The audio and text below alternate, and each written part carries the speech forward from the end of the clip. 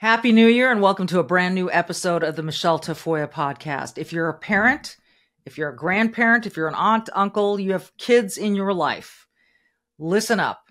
There is a county in Maryland where they actually give schools the ability to lie to parents, to keep information from parents about their kids' requests about gender ideology, about their gender identity.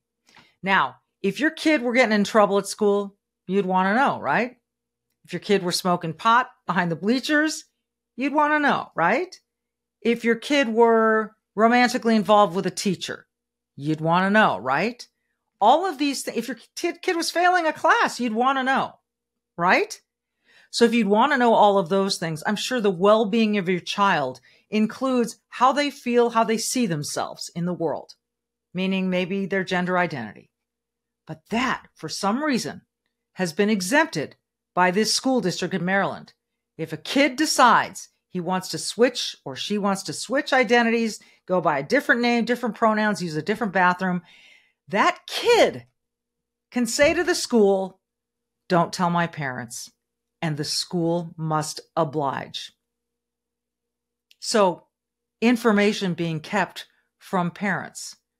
Now, this is being presented to the Supreme Court to be ruled upon because, frankly, parents are forced to put their kids in school by law. Shouldn't they then know about their kids' well-being in total at school? We're going to talk to a gentleman by the name of David DeLugas. He is an attorney, went to Duke, and is now part of an organization called ParentsUSA.org. ParentsUSA.org. I encourage you to go to the page and see what they're up to. If you're a college basketball fan, you may recognize his partner, Rashawn McLeod, who played at Duke under Mike Krzyzewski, is part of the organization as well. We're going to talk to David, a very well-respected lawyer, about this case and about what it means. And by the way, this is not isolated to Maryland. This is going on at thousands of schools across the country. Is your kid's school one of them? And how would you feel if information, any information about your child was being withheld from you, the parent whose job it is to put that kid in that school? We're going to talk to David DeLugas about this fascinating conversation. That is next. Welcome to the Michele Tafoya podcast.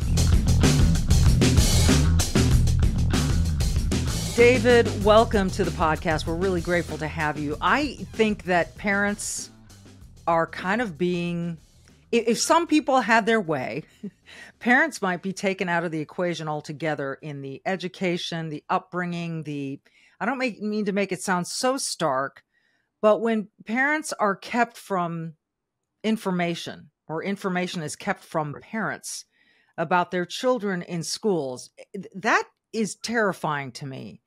So what about that can you and your organization change right now? I'd like to tell you that we can change a lot, but frankly, the entire system is not geared toward rapid change. The legal system itself is extraordinarily slow. It's uncertain. Voting, elections, people running for school boards, perhaps can be a bit quicker, but our organization is intent on education of parents as well as intervening as we can, and our resources allow us, in legal proceedings such as a recently filed amicus brief in the U.S. Supreme Court. Let's talk about that. I'd love to find out what that is all about and what people should know about this. Go ahead. Well, the case is parents using pseudonyms because they're concerned about the retaliation against their children, their students at a school, by the parents challenging a Montgomery County, Maryland Board of Education policy. Now, it shouldn't matter what the policy subject is, but I'm going to reveal that because it is the hotbed of what's going on across the country. It's a gender identity policy. Now, let's be clear. What the policy says is the school wants to have students feel safe and comfortable at school. and therefore requires the school teachers, staff, and other students to comply with whatever is imposed based solely on a particular person at that particular school communicating with a student about the level of support that the student has or does not have at home for the gender identity issues that that student is dealing with, Okay. whatever those may be. Now, Can I just stop you really quick, because I want to make sure everyone gets that right. There was a lot there.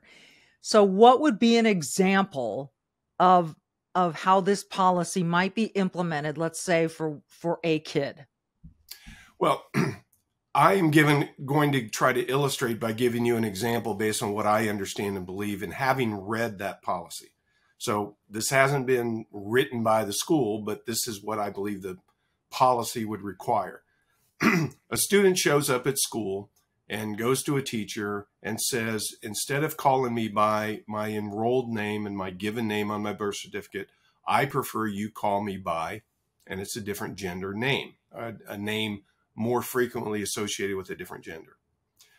The school then has to assign a person to meet with the student, discuss what is going on at home and in their life and what their preferences are about their attire, about how they conduct themselves, which restroom they use, which locker room they use, and the like. And based solely on what the student reveals or says, literally says, then the school implements this policy, circulates the information to the others in the school, and teachers are then required, whether they agree with this policy or not, their job depends on them following the policy. They must then follow that policy and address the student, including hiding the information from the parents so that the report card online information still will use the name given when they enrolled by their parents, by the way. Right. And yet the parents are oblivious. They're in the dark. They have no idea what's going on at school. What age range are we talking about here? What grade level? That's a great question. And I know a lot of interviewees and people on podcasts. Hey, that's a great question. No, that is a great question. Interesting and troubling is it has no limitation. It's for every student at every level within the Montgomery County, Maryland public schools. So if I'm an 8-year-old and I'm confused, or I want to play a trick on my teachers, there you go. I can go do that. You can play a trick on your teachers. You can curry favor with your teachers. You can, because of other students and peer pressures, you want to somehow present yourself to your peers just while you're at school for whatever reason. Because come on, kids are kids. They do things for reasons we don't even begin to understand. Their brains aren't formed. And they're persuaded easily. And again, Yes. This isn't necessarily about gender. That's one of the points I make for Parents USA in our amicus brief is, regardless of what's motivating the child at school to take the stand they are, something needs to be shared with the parents. It's particularly bothersome that the schools are modeling deceit. Yes. They're teaching deceit, which, let's face it, in society is not a trait or a habit that works well. It's not, although I will interject that people are certainly getting away with a lot of deceit these days and not paying the consequence. But it is still not behavior that should be modeled, particularly by teachers and administrators, to school children. This is crazy. So this is Montgomery County, Maryland, you said, right? Right. Okay. And yes. Go ahead. And the parents are pointing out in their brief, and keep in mind, the parents started in a U.S. district court challenging this policy. They term it the parental preclusion policy. That's what they're giving it that name, because again, it hides the information from the parents. So the parents don't know if this is applicable to their child or not. They just know that the school has this policy. It went to the U.S. District Court. It went to the Fourth Circuit Court of Appeals, which is the level above district court. We'll call it the appellate court. And then the U.S. Supreme Court is not required, as we're probably learning a lot in news recently, they're not required to take every appeal, if you will. It's called a writ of certiorari, fancy name for, hey, Supreme Court, this is what one of the lower circuit courts of appeals in the United States did. We don't think it's right or a correct legal ruling. Would you take a look at it? And the Supreme Court says, okay, we will. Or, no, we're not going to. We're going to let that lower court ruling stand. So the parents filed that petition, and the school will be filing a response. But meanwhile, amicus, the term literally means friends of the court, have filed amicus briefs to the Supreme Courts presenting arguments and positions. I've read those other amicus briefs, and they're all very well done. Most all of them discuss legal presentations and issues and authorities. I think the petitioners did a darn good job. One of the positions taken, I thought it was a really good one, was the free speech rights of the other teachers and administrators at a school who don't want to be forced to say things or do things that is against their particular point of view, particularly if it's based on their religion. That said, go ahead. No, right, please go ahead. Parents USA thought it appropriate and maybe better to help the court understand the real world consequences or the real world application. And as I wrote in our amicus brief, one of the opening lines is, "My dog ate my homework," in quotation marks, as students have said throughout the course of history. And what does that illustrate? And I go on with links to articles all over the internet about children and lying, deceit. Here's the point. Does the school know that the child telling them, gee, if my parents learn about my preference or my confusion with my gender, my parents aren't going to be supportive? Well, there's a difference in not supporting versus they're going to beat the child, ostracize the child, hurt the child. Maybe the child is mistaken. Maybe the parents would be relieved to know the child has come forth with the truth, will be supportive. Either way, the school is basing their position solely on what the child tells them, which again may be to curry favor with a particular teacher who they think will give them a break on their homework or their assignments. They're now a favored teacher. They're brown-nosing a teacher by claiming a gender confusion issue they don't really have, or they have it, but the lack of support at home doesn't really exist. But now they're being coddled by the school under this, again, false information the student is bringing, because let's face it, the idea that children are always going to be honest with teachers in school. I mean, as well as, let me get this point in real quick. The other is, aren't schools supposed to be teaching how to deal with conflict? They've stopped that. They are trying to just protect kids from every adversity, thereby denying kids this incredible opportunity to learn, grow, become stronger, earn the scar tissue that gets them through the rest of their lives. And so this is really bothersome. Now, we could detail myriad reasons why a kid may come forward and tell a teacher this. Like I mean, there are a million reasons a kid might want to do this, right? But the point is, and you make a very good point about freedom of speech, because freedom of speech is not just about allowing people to speak their minds.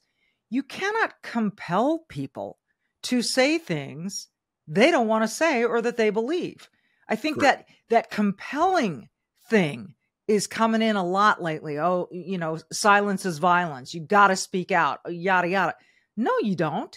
But at the same time, to compel a teacher to do something against his or her beliefs, and very often it's not just religious, it's a moral thing for these teachers. They feel like, you know what, I know this kid's mom. I know this kid's dad.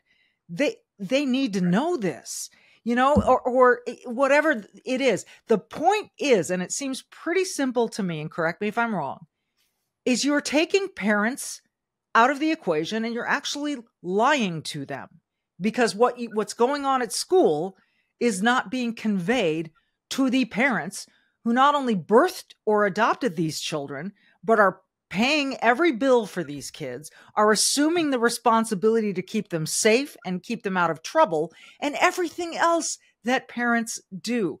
This is insane. How does a policy like this one at the Montgomery, this particular school district, how does it come to be? Who gives a school district authority to come up with a policy that keeps information from parents? Well, the simplest answer I can give you is across the country at every level of government, and that includes public schools, people will come forward with an idea. That idea will blossom into a piece of legislation or a policy imposed on the people. And frankly, it's up to us to push back. Now, the theory is that the U.S. Constitution and state constitutions actually are supposed to control the acts of government. But in reality, government does what it does, and it's up to us to say, we don't agree. We need to vote you out, or we need to challenge it in the court system. Where I'm finding as a lawyer, and I've been doing this for decades, as a lawyer, I'm a little troubled at how slow our system works and how the courts aren't as decisive in their support of the U.S. Constitution, because that's our point of view. Parents USA doesn't take a position based on what we individually, personally believe is right for parents or, gosh, it's the right thing. No, we look at U.S. Supreme Court decisions in the past over the years that have molded and found this thing that we have all been calling the constitutional rights of parents to decide for their children. And you said, as when you birth or adopt a child, you assume that responsibility. Here's another twist for you, and we put it in our brief. No, the government imposes this on us too. By statute, parents have the responsibility to provide for their children. By statute in Maryland, by the Code of Regulations in Maryland, parents are obligated under compulsory education laws. That's a topic for another podcast with you one day, I hope. They're obligated to ensure their children are attending school. Mm-hmm. Now, the parents can decide what school or what education service provider they select, public school, private school, homeschool, micro school. The choices are widening as we have learned over the recent years. The parents decide, but they have to, by law, do something. And only a parent can register a child at the Montgomery County Public Schools by their forms online. Only a parent can. The child can't register himself. The parent or guardian must show proof of the relationship between them and the child or the student. So all of that being done, it's a requirement. And having that requirement imposed on parents, and then the school on the flip side saying, you know what, but if there's something we don't want you to know because the child, your child, our student has told us either truthfully or lying to us, mm-hmm. we're just not going to tell you. And since I sent you our amicus brief, you know this, I said, but what if the policy wasn't about gender? Let's take it out of that hot button. Let's talk about academic. Your child is flunking out of school. They're going to be held back. And the school, because the child tells them, gee, if my parents find out I haven't done my homework or I'm flunking, they're going to be really mad. So the school says, well, in that case, we don't want you to feel unsafe at home. So we're going to lie to your parents. What if it was about drug use? Or what if it was about sexual activity at school, as in a teacher and a student are having sex, consensual or not? And the school says, well, you know, your parents, you're telling us your parents would be upset about that. Well, yeah. So our policy is we're going to hide that from them.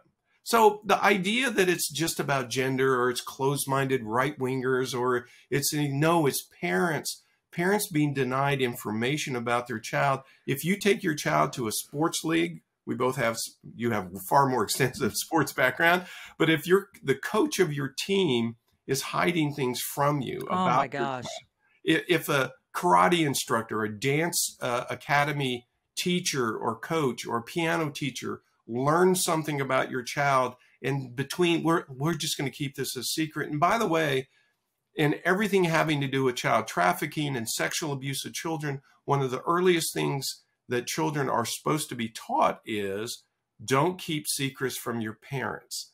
Yeah. Don't keep secrets from your parents. That's what groomers and abusers do. Let's keep this a secret between you and me. And yet a school's going to teach them it's okay. Yeah, this is what this also brings up is the slippery slope that this can enable. If we start with just gender identity, and we're not going to tell your parents about you changing that, what happens next?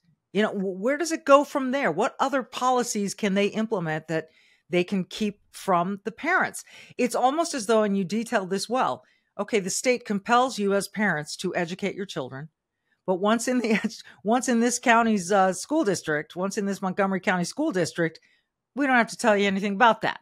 I mean, that's, I don't want to get like exaggerate it, but that's cray-cray. That's crazy to me.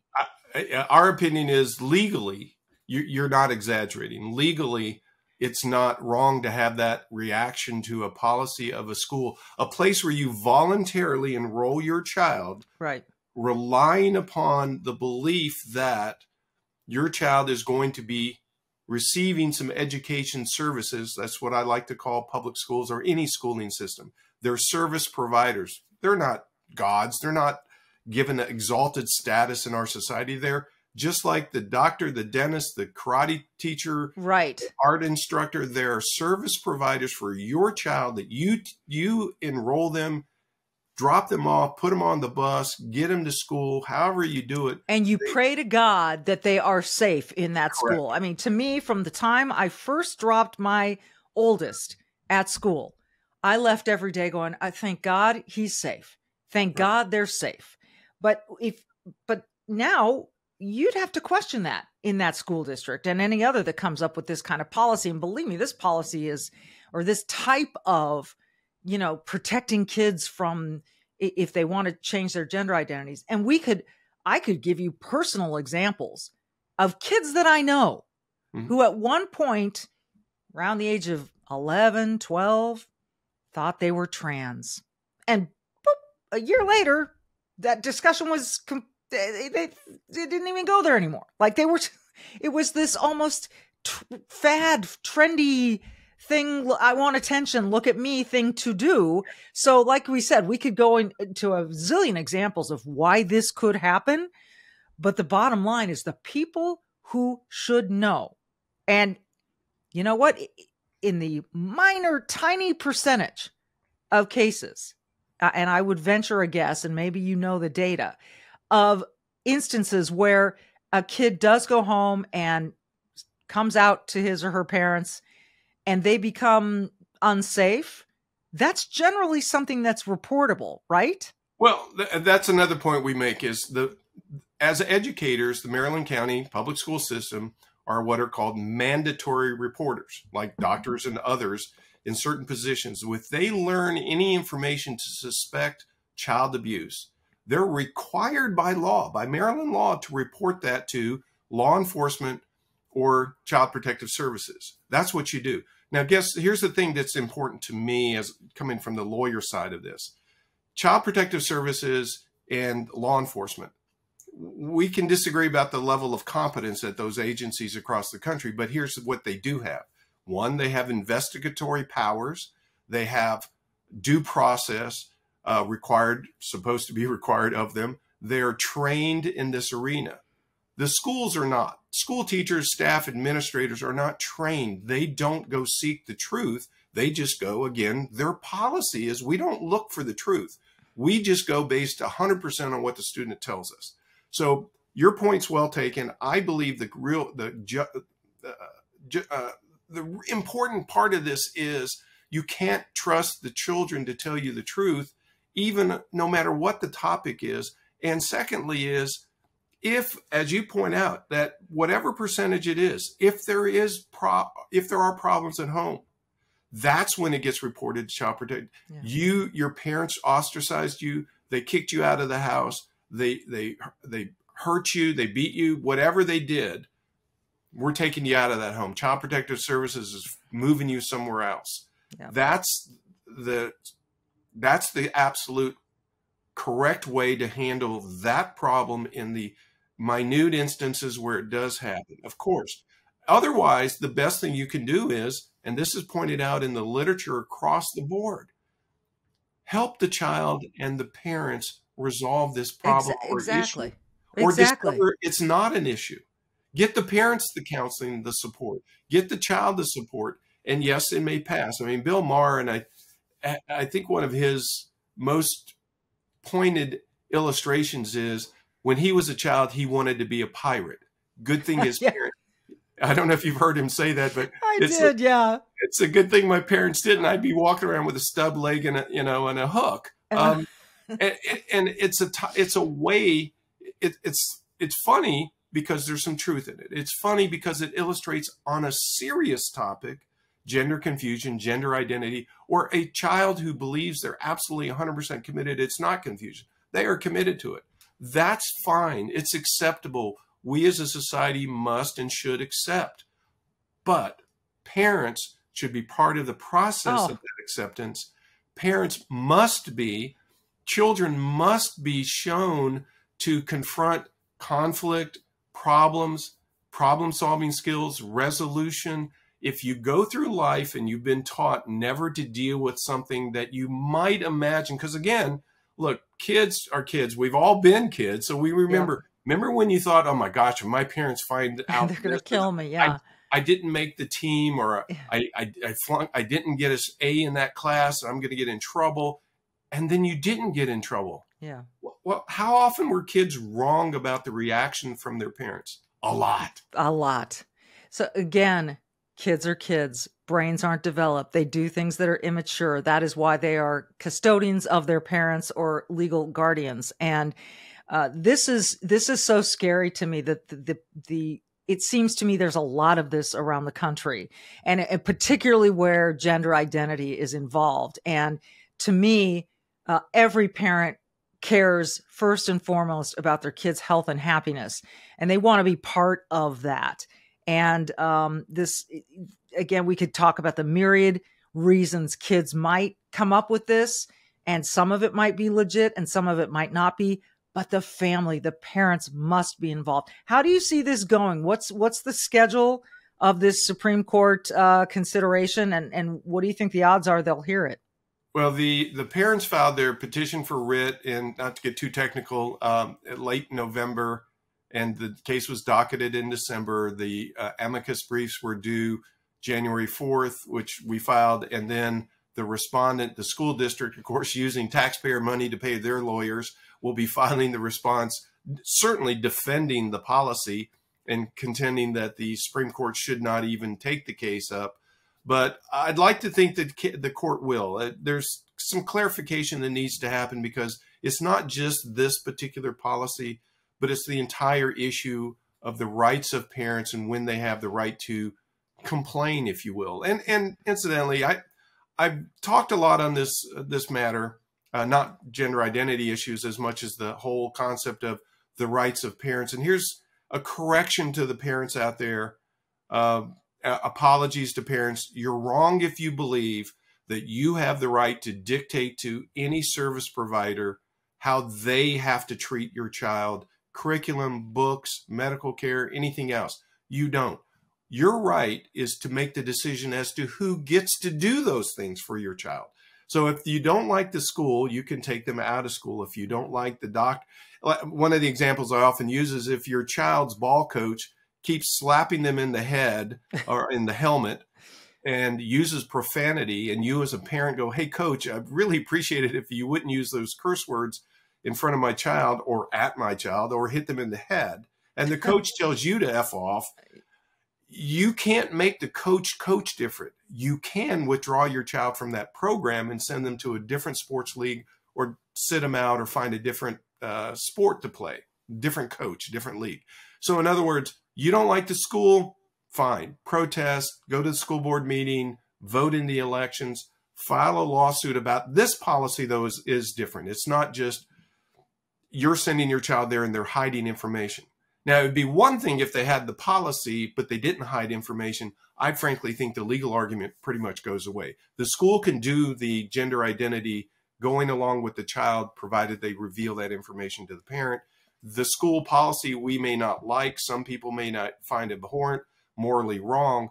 But again, the choice then as a parent, because you're aware of it, you then withdraw your child. You either homeschool them, send them to a different public school, or as I tell parents, Yes, it might be uncomfortable, difficult, expensive. If you need to uproot yourself and move to a different state, to a different county, to a different school district, just remember, back in the 1600s, people came on rickety boats with no GPS from England to the U.S. seeking freedom. Mm-hmm. People used to go in Conestoga wagons without interstate highways from where they lived to another place in the USA, North America. It may be hard and may be difficult, but you're right, as a parent doesn't mean you can dictate to everybody what they have to do with your child.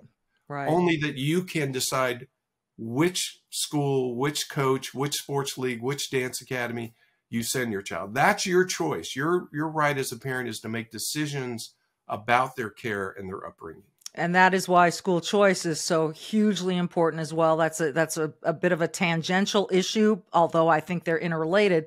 But totally. It's very, very important that every state provides that for families, for them to be able to decide and not be destined to only go to a public school where you don't agree with this stuff, or you don't like the way your kid is being educated, but you're compelled to put them in school. So school choice is hugely important. Yes. And it might be an inconvenience to move your kid from one school to another. I was faced with that decision once. And, here's the other part.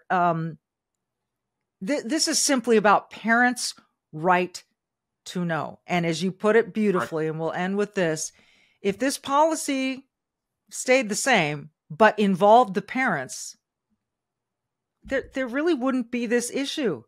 Just don't hide it from the parents. It's pretty simple, isn't it? I think it's extraordinarily simple. I hope our friend of the court brief sways the justices on the U.S. Supreme Court to take this case. And I'd certainly be tickled if in some way they referred to dog ate my homework or something, give me an indication that we had some impact on it, which is why we do what we do. We are trying to be the voice of parents approaching it again, not from our personal points of view, but from the point of view, not outcome driven. The outcome isn't as important as the idea of the concept of parents' rights to know, the parents' rights to decide. And here in Maryland, they're caught in that, again, that triangle of the state requires you to send your child to school. The state requires you to enroll the child. Oh, but the state school is going to lie to you about the school that you're sending your child to. So you don't know. You're not making an informed consumer decision. That's the way I would put it. You're the consumer of educational services, and you don't get to know. How can you make an informed decision about where to enroll your child? That's like not putting the ingredients on something you're buying in the store and you don't know what you're ingesting or buying, or we could go through 1,000 analogies. David DeLugas, again, it's parentsusa.org. And I love, if you go to parentsusa.org, you'll see a photo of David. And how tall are you, David? I'd like to say 6 feet, but I'd be fudging a little bit. But under the guidelines and policies, I'm allowed to lie. I'm kidding. I'm probably 5'11"-ish. Yeah. Okay. And you're standing next to former Duke star basketball player and former NBA player Rashawn McLeod, whom I covered, by the way. And he makes you look like a dwarf. So that's a cute photo. Rashawn is involved. It's parentsusa.org. If you'd like to support them, clearly they're doing work that is, I think you've made a very good case that this is not ideological, but purely legal and constitutional, and trying to make sure that parents understand what is at their disposal to do, what they can't do. And I'm going to be watching this closely, David, and hopefully we'll have you back with a resolution to this story, because this is something that is not going to be limited to Maryland. I'm sure it's happening all over the country. Thousands of school districts across the country already are doing this. Yes. Yeah. This is important. It's really important. Thank you for your work on this. Thanks for the time. We will see you again. Until then, folks, thanks for listening. And like David DeLugas and Rashawn McLeod, go check out their photo on the website. It's fun. Be brave and do good, especially by your children or any children that you know. You got to be brave for them. We will see you next time.